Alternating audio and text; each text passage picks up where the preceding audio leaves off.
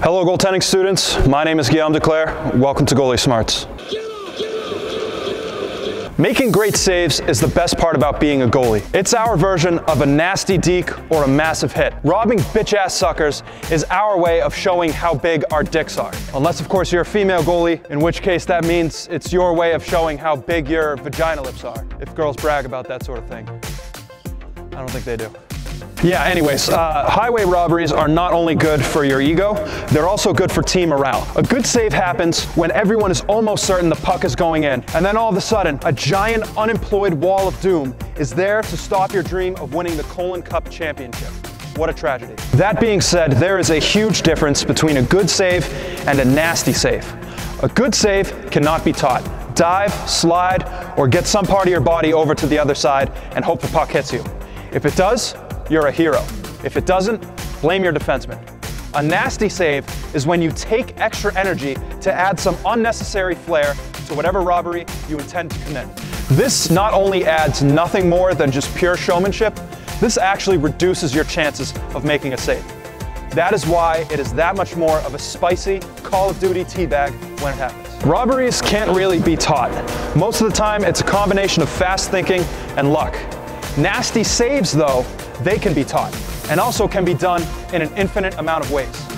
In this episode of Goalie Smarts, I'm going to teach you a few ways you can add some spiciness to your robberies and have your opponents walking away with the taste of sriracha balls in their mouth. This is Goalie Smarts episode 26, how to make a nasty save. Nasty save number 1, the windmill. This is the most classic of them all. Whenever you feel yourself catch a puck, throw that arm in a massive, over-exaggerated circle. This can be done with any shot. Of course, you can do it on a one-timer or a breakaway, but it does not have to be anything special. Even a non-threatening muffin from the point can be spiced up with a little bit of windmill action. The whole point of the windmill is to let everyone know that you have the puck. So don't do it unless you know you've caught it. If you blow a shot because you're trying to show off, you've probably also blown your chances of passing on your genes. It's called natural selection for a reason.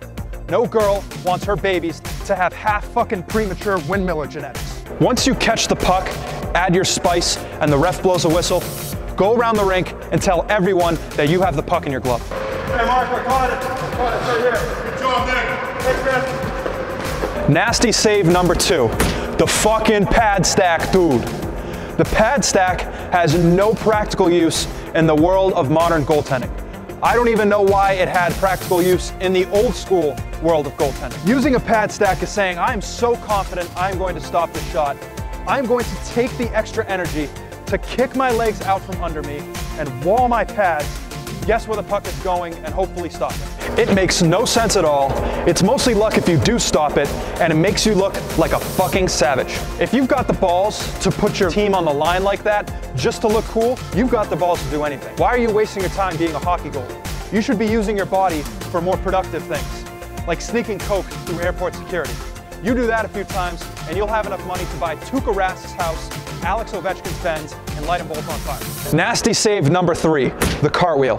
The cartwheel is another totally impractical save. A cartwheel is when you slide into a play legs first and lift your legs over your head and hope you'll hit the puck. You'd think that moving side to side in your butterfly would be the best way to handle that. Using a cartwheel instead is saying, not only am I going to use my legs as gloves, but I'm going to throw my legs in the air like a woman getting her cooch exam and guess where the puck is going. Fuck the government. Nasty save number 4, the Kermit.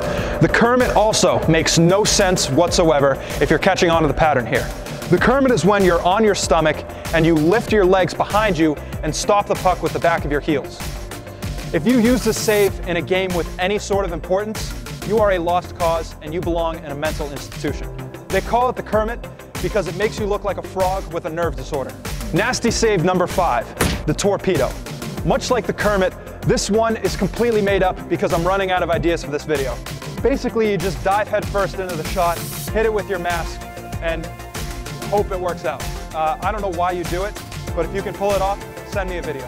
Thank you for watching the 10th weekly episode of Goalie Smarts with Guillaume Duclair. This episode was suggested by Angus Snow. If you think you're a funny guy and you have a funny idea for the next funny video, fucking do something about it. Maybe I'll make it, maybe I won't. You can't tell me what to do. What, do you think you're better than me? I'm Guillaume Duclair, and I'm out.